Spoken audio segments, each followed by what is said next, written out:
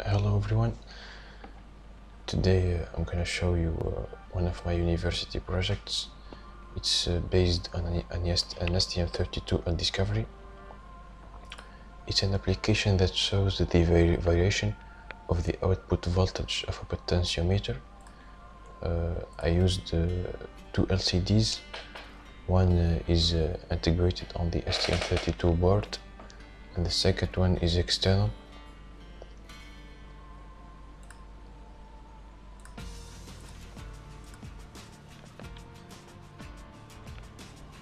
Now I'm gonna change the resistance value, and the voltage output value will change to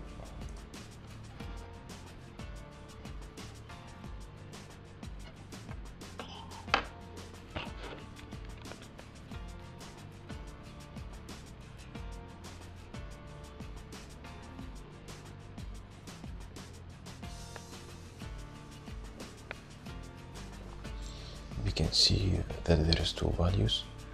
One is the direct conversion from analog to digital by the ADC.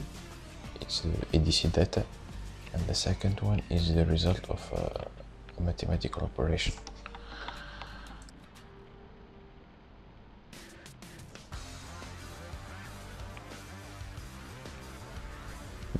Now I'm using the external LCD, GDM1602A, and I'm showing the two values.